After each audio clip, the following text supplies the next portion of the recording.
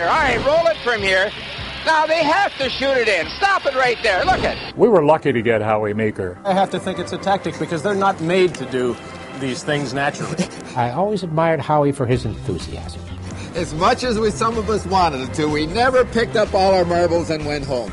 He was different. He was fresh. Holy jumping, you never put the puck through the middle. He had these old corny phrases that he used. Four Leafs watching.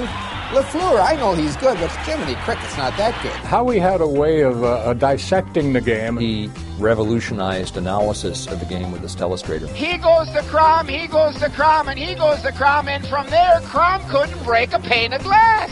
He said a lot of things that people didn't want to hear, and he became very controversial because of that. Now watch the Toronto Maple Leafs disappear in front of the net. Lemaire comes in, look, nobody near him. Burrow leaves him wide open. No one comes back in to pick him up. Palmetier doesn't have a chance. You got to finish the check. You got to do this. You got to do that. He spoke his mind, and while most people were offering a lot of fluff, Howie was Howie, and he set the bar.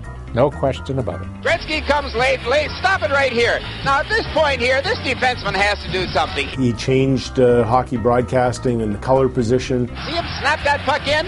Just two great goals, but I tell you, both made possible by breaking simple, fundamental rules. Had an impact on hockey all across this country. Oh, life's sweet.